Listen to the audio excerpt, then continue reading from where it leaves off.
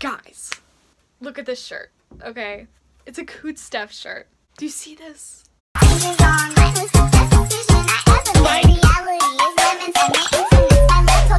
Hey guys, it's Coot Steph, and welcome back to another Storytime video. As you can tell by the title, we're talking about my worst experience at Disney parks ever. Disney World ever, okay? What frustrates me already, this is gonna be very much a ranting video because I just filmed the video, but it deleted the whole thing. I hate technical errors, so we have to redo the whole thing, and it just makes me want to rant more, so here we go. But before we get to the story, as you can see by the beginning, this is a Coot Steph shirt. This is not a merch announcement, but comment down below if you want a merch announcement, if you want some merch, because this is so cute, okay? I'm flustered. So basically, if you know Violet, I've done a couple collabs with her. She's my friend, obviously in real life, not just YouTube.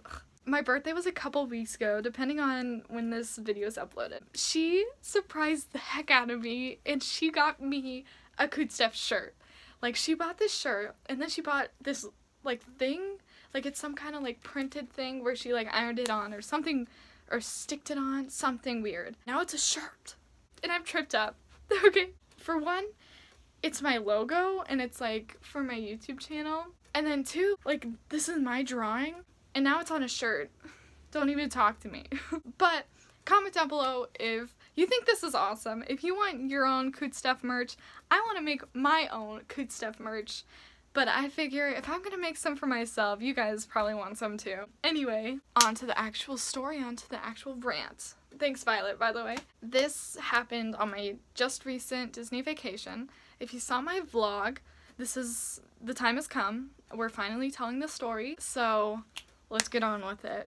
Basically, it was Friday of my trip. I was there through Sunday to the next Saturday. So this was the Friday, it was towards the end of the trip, and I had a wonderful week, and this just was the icing on the cake, okay? How do I start this? I don't know. But basically, we were going to Animal Kingdom this day, and as you know, in Animal Kingdom, Pandora just opened, and that is the Avatar area. There's 2 new rides. It opened probably 2-3 weeks before I got there. It was crazy. If you looked at the wait times, probably if you still look at the wait times, to be honest, it ranges from like 2 to 5 hours. I've never seen it go under an hour. That's how crazy it is. Me and my dad's plan, my sister and my mom didn't want to go. They'll be brought up later, but they didn't want to go. Our plan was to wake up and get there right when it opened and wait in the line, and hopefully it'd be shorter, like we'd get there in enough time that it'd be shorter than 2 hours. We get there 15 minutes before the park officially opens, and here's the line. Here's the picture of the line just to get into the Pandora area. This wasn't the line for the Flight of Passage ride that I wanted to go on, okay? Just in a summary, Flight of Passage is the ride that we wanted to go on. It was like the more thriller ride than the other one, which was like just a water boat ride. And so we wanted to go on this because apparently it was awesome. The ride is where you're riding on like a banshee and you just like explore Pandora and like go through the Avatar world. I haven't really seen Avatar in a long time, so I don't really remember much about it. I've seen the movie, okay? Like, and the fact that I haven't even, like, been obsessing over this movie and this happened to me messes me up. So, like I said, that's the line we were waiting in. The park finally opens. They let all the people into the Pandora area, and we finally get in line for the Flight of Passage ride. We were outside of the ride, like, the entrance to the ride. We were outside of it, still waiting for people to get in. So you know the zigzags and the lines. This was that point where the park just opened and people are gradually filling those spaces to then like fill up. You know, so we were in the stage of like just trying to get into the line. We were in a line to get into the line, but we were just in a line to get into a line to get into a line. That's how that went. You could see in my Disney vlog, like, the scenery, like, it was cool, like, walking through the line, because it was very pretty, like, they made it entertaining during the whole line, and we finally get to a stop. I'd like to say that we were pretty early on in the line. We only had 3 zigzag lines, basically, to go through. That sounds really short, doesn't it? Well, fast pass lines are there too. Fast passes are great. So that was going on while also the huge line was going on. So we would stand, I'm not even lying, I will not lie to you guys. We would stand in one spot for 30 minutes because the fast pass people. We were in this line for 2.5 hours. And we just got to, we were in like the foresty area, and then we went into the lab with the avatar guy, and then finally we went into the last zigzag room. I could see in front of me the entrance to the ride. Like I could see people get in line to get onto the ride, like right there, okay? That's how close I was. I just had a zigzag to go through. I knew that it was gonna be a crazy line, and I didn't know where I was standing, you know, so I timed it on my phone, like on the timer. And I look at it, and I think it was about 2 hours and 36 minutes, I believe, at this point. Guess what happens? If you've really been into the Pandora area, you've probably seen all the articles about this. The fire alarm goes off.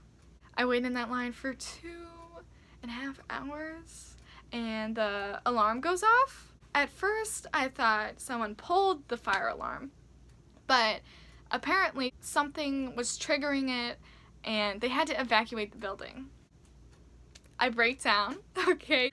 Oh, there was an exit like right next to me. The second we get out of that dang door, I'm crying, okay. I was trying to hold it in, but I was upset because if you've ever been on a Disney World trip or a Disneyland trip and you're there for an entire week, you're gonna have breakdowns, okay. You're tired because you go from about 9 in the morning to about 11 at night, like that. You go the whole day. It's a very like go, go, go, stand in line, rides, like do all this stuff all day, and doing it all week also. Like I was just pooped. I was breaking down, like, to be honest. And this day doesn't get much better because actually we did go to human guest services. We did end up getting fast passes, but the thing is they were trying to figure out what kept triggering it because it went off, this alarm and the evacuations happened twice the day before, and it just happened to go off again when I was just about to get on the ride. And guess what? It hasn't happened since it happened to me. There hasn't been an alarm to go off and ruin people's days since it has mine. And that's what I'm angry about. The time I happened to be in Animal Kingdom, happened to wake up early, the day I happened to go, it happens to me, and I'm like, my life's great. We did go to guest services, and we did get some fast passes for Expedition Everest, because this thing was closed for majority of the day. They were trying to figure out what the heck was triggering the alarm, you know, like why was this happening? Because the thing is, what eats me alive is that it was a false alarm. Like it was an alarm, but nothing came with it. Like it was an accident. I was begging to death that the thing was actually on fire, because then it would be worth getting the heck out of there. I knew it wasn't a fire, so I was like trying to like stay in the line. I was like, do I have to go? That's a movie, by the way. 2.5 hours is a movie. I could have seen Wonder Woman in that time, you know?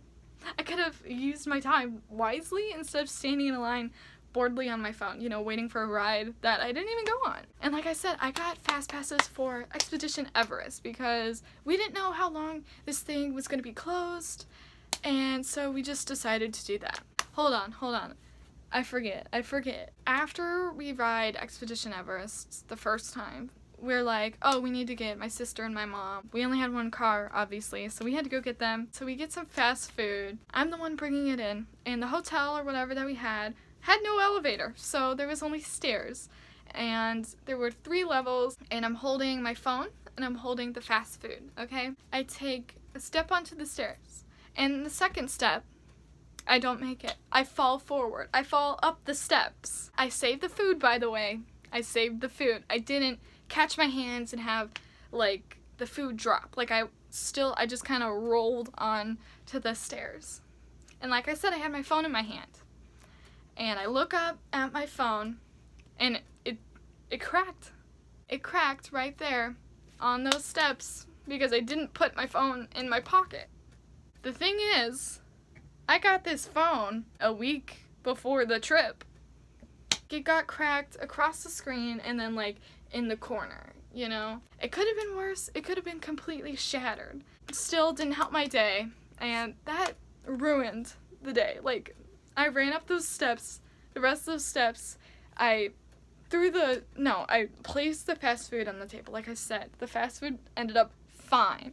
I wasn't, though. I just ran into my room and fell on the bed and I broke down. But basically, we ate and then we went back to Animal Kingdom. We used the rest of the Expedition Everest fast passes and we did a couple other rides, but in my opinion, Animal Kingdom is just not my favorite. Like, that's why they put Avatar in there, to be honest. But we were ready to go. We ended up going to Magic Kingdom for the night because this is our last night at the park because the next day we were leaving. And when we get to Magic Kingdom, I finally bring up my phone like 10 minutes into getting there and I look at the wait times. The Avatar ride is open. And what I'm angry about, okay, is that I could have gotten fast passes for that ride. And the thing is, the fast passes are probably crazy because everybody probably got fast passes for the same ride, you know, like everyone was gonna be in that line. It probably would have been another like 2 hours, and I understand I didn't want to wait that long plus the time that morning, and then it ended up being like 4 hours of me waiting in a line for a ride. That would just be ridiculous. It was stupid. I never rode the ride. And now I have to wait like a couple years until I go next time. Who knows when that is. And then I get to ride it. And it better be less than 2 hours or I'm gonna die. Okay.